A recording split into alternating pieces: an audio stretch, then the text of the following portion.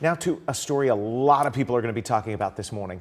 Today we could learn if COVID-19 restrictions will make a return in Orange County. Mayor Jerry Demings is set to make adjustments to the county's coronavirus response following a recent surge in cases. West 2's Paul Rivera is joining us live from Barnett Park, where COVID testing has been reaching capacity every day. Paul, we know this is coming on the heels of new guidance from the CDC. Could face masks be returning?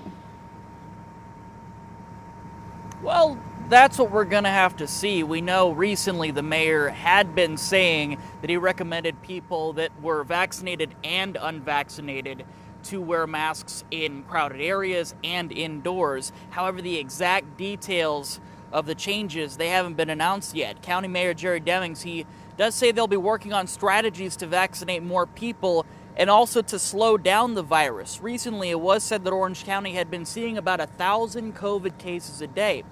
Now, it doesn't appear any new restrictions would be as drastic as they were when the pandemic started.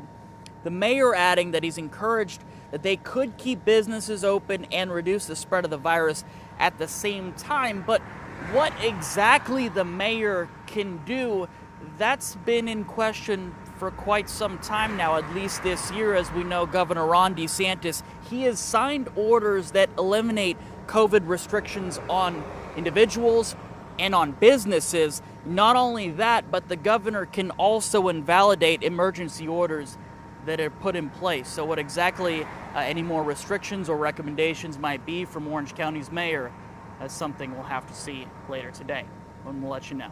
We'll send it back to you.